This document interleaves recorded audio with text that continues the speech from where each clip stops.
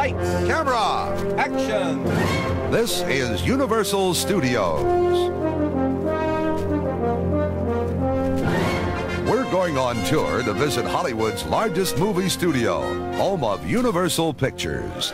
Cary Grant, Katharine Hepburn, Paul Newman, Robert Redford, Jimmy Stewart, and John Wayne have made motion picture history on this lot. Today, you'll walk in their footsteps. This is Roger Carroll, inviting you to board the Universal Glamour Tram for a guided tour of this historic studio. Let your imagination run wild as we look behind the scenes of motion pictures and television. Your visit to Universal Studios will include a walk through a star's dressing room, a look at over 500 sets, and visits to familiar streets that you've seen hundreds of times. But now, let's go and see how movies are made.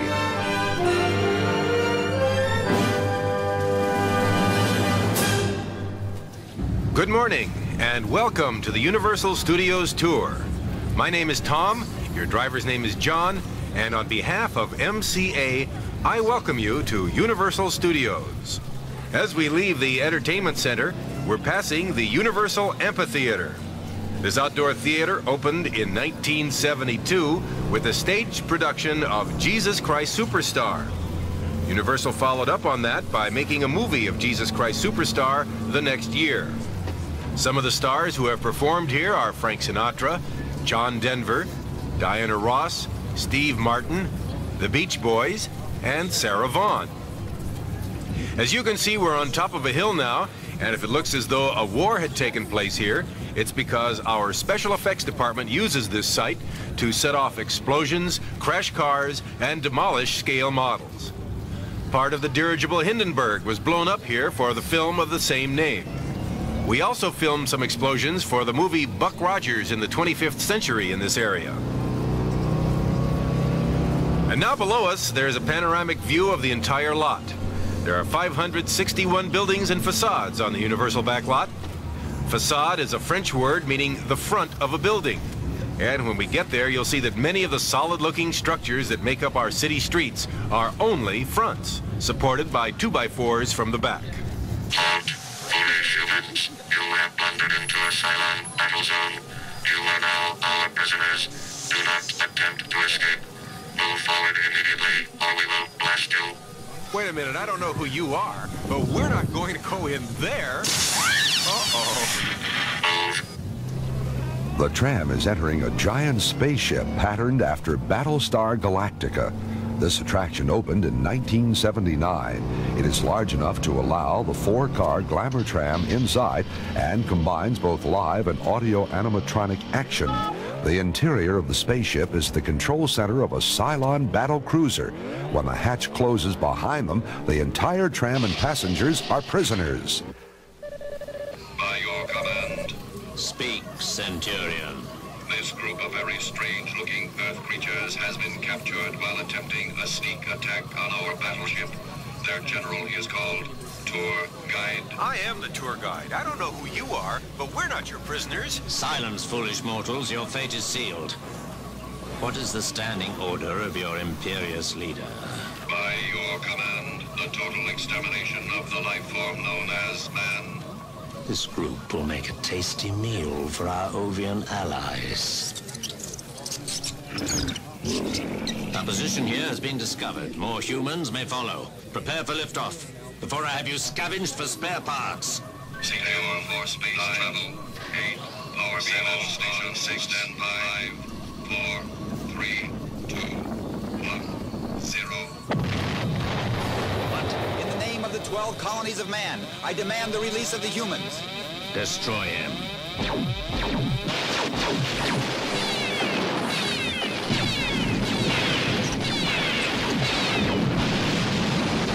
Get out of here. I'll be all right.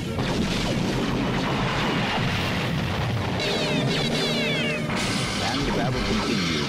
Word went forth to all parts of the galaxy. A single heroic colonial warrior had rescued the Earthlings from the very grasp of the evil Cylons. Mankind had one more chance. And what do visitors think of this sensational effect? It seemed real. All the lasers going off and everything, and one might hit me. I was scared. I thought that was very good, the laser beams. I liked where the Cylons were shooting at the good guy. I just thought it was kind of neat. I liked the effects and the visual effects and the things falling apart. It was scary when they would shoot the smoke. It's so worth seeing. That was fantastic. Now back to the tram, and Tom, where are you? In just a moment, we'll be stopping in front of one of the stars' dressing rooms. This entire area is part of Universal City, a city within the county of Los Angeles with its own fire department, post office, hospital, water reservoir, and government. We also have the Sheraton Universal Hotel. It's the only hotel on any motion picture studio lot. If you watch TV, you've seen the hotel many times. It was Rampart Emergency Hospital on the series Emergency. And every time our two paramedics wheeled a victim into the emergency room, they were really entering the ballroom in the lower lobby. The hotel has also been seen on the Hardy Boys as a Hawaiian hotel and as a medical institute on the Bold Ones. But here we are, it's the first stop on our tour, the dressing rooms. You'll be going through an actual dressing room assigned to Robert Wagner. Walk on through and I'll meet you on the other side. The dressing room plays an important part in an actor's day. This is where he goes to be made up and get dressed in the clothes he'll be wearing in the film, and it doubles as his office. Makeup alone can be a time-consuming task. When Boris Karloff was made up to be the Frankenstein monster, his makeup and costume weighed 70 pounds. He drank his lunch through a straw, so the makeup wasn't disturbed, and it took nearly 2 hours to remove the makeup at the end of the day. Since we like to surprise theatergoers, we didn't want anyone to know what the famous monster looked like. So Mr. Karloff had to walk from his dressing room to the set each day with a paper bag over his head. If you'll step this way, we'll go inside one of the 35 sound stages here on the Universal lot. A soundstage is a giant soundproof room with a high ceiling where most filming actually takes place. At Universal, there are 35 of these film stages. The largest of them, number 12, is as big as a football field. It was the stage used for filming The Concorde, Airport 79. But let's go inside. In 1925, The Phantom of the Opera was filmed on stage 28 right next door. The gilt opera boxes from that movie are still there, and we use them for new films from time to time. Back in silent film days, though, old stage 28 didn't have a roof because extraneous noise didn't make any difference. And sunlight provided all of the illumination instead of those great big lights we now use. Of course, that's why California was chosen for movie making in the first place, because there are so many sunny days here. Now, of course, the building has a roof on it, and it's soundproof. It's the location where we shot the 1979 comedy hit In God We Trust, starring Marty Feldman. But enough of that. I promised to show you some of the secrets of filmmaking, so please step this way. The tour learns how a painted background can be combined with a live-action scene. It's called matte process photography. Using oil paint on a glass sheet, Universal artists paint exotic backgrounds that would be impossible to duplicate. A field of oil derricks, the Kremlin, or Old New York are examples. Do you know how the painted background ends up being combined with live action? I'll have the answer in just a few minutes. Right now, the tour is enjoying another Universal special effect, rear screen projection. Okay, we have a volunteer from the audience, and your name is? Chris. Okay, Chris, now climb up on the motorcycle. When I yell action, I want you to put your feet on the pedals, grab the handlebars, and bounce up and down. Are you ready? While Chris is bouncing up and down on a spring-mounted stationary motorcycle, moving scenes that were actually filmed on the Pasadena freeway will be shown behind him. The boy, bike, and background will all be picked up by closed-circuit cameras and shown to the audience. Okay, action!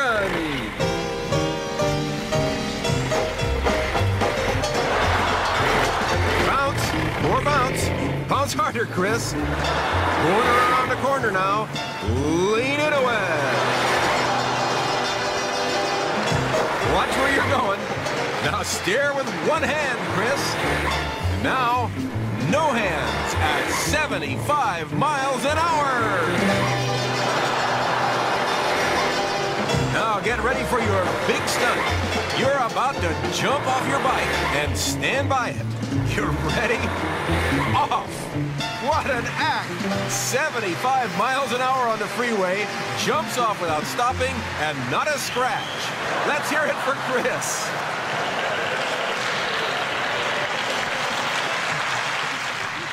The rear screen effect works because the camera is monoscopic.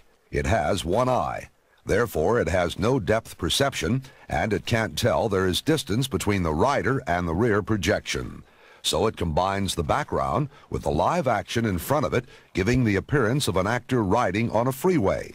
Watching the film in a theater, the illusion would be complete, a fantasy created by the Universal filmmaker. And speaking of illusion and fantasy, that's what takes place next. So let's enter the $6 Million Man Bionic Woman Test Center. Here's your chance to imagine what it would be like to be fitted with bionic parts. Hi everybody, welcome to Universal's $6 Million Man Bionic Woman Testing Center. My name is Judy and I'm the supervisor of the center. We've been working with top doctors, scientists, and engineers on a revolutionary new technique for implanting bionic components into ordinary people. We've taken 2 members out of your group and have given them some of these instant bionic components. Okay, our $6 million man. For this next demonstration, Michael, we're going to be using this truck here. But no one will believe me if I tell them it's a real truck because I work here. But they'll believe you as a representative from the group. So why don't you go ahead and check it out for them, prove to them that it is a real truck, bang on it, let them hear they're perfect, okay? Show them the hood is real, bang the fender. Get away from my truck. I said check the truck, not wreck the truck. There's a difference. Problem is I don't have a jack, I've only got a brace. But hey, you've got bionic arms, so why don't you lift it up for me? I'll put the brace under and fix it later, okay? There you go. Okay, hold it up there. Take pictures, folks. You don't see this every day. I'll put the brace under, and you can lower it down slowly now. And there it is. Let's give him a big hand. Thank you, Michael. Corey, there's a bunch of bad guys chasing you. They're out to get you. To get away from them, you have to jump over that airplane. So get in the ready position. We're waiting for clearance from the tower. We don't want you to hit any low-flying helicopters.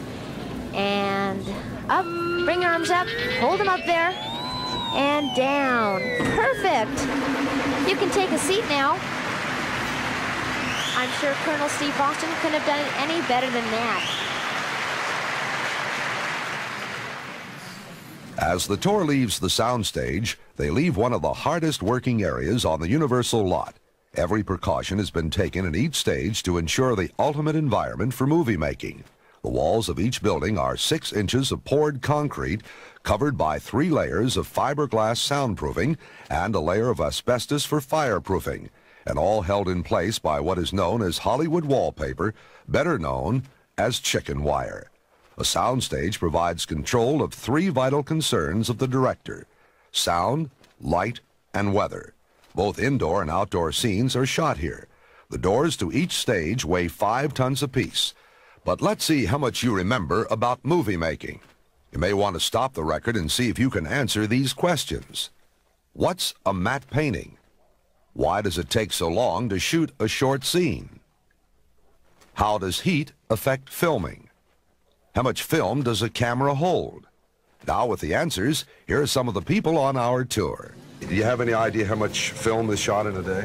10 minutes, I think it was, a day. What is a matte painting? Do you remember what a matte painting is and how it works? Well, you block out a certain portion of the raw film and then rerun the film and photograph another portion. You can then photograph scenery without going to the location because you're using artificial background. Why does it take so long to shoot a short scene in a motion picture? Any idea? Do you remember what they told you? Yeah, they said that when you have all the makeup on, the lights, after you're in the lights for a long time, that the makeup will start running down your face, so they bring in the air conditioners and cool the place down. You know, the next question was, how does heat affect filmmaking? So you answered that pretty good. In the Bionic Woman sequence, you saw someone jump over an airplane. Do you think you could really jump 50 feet with one bound? If John Travolta was standing on the other side, I'm sure he could. There's a lot to see and enjoy at Universal Studios.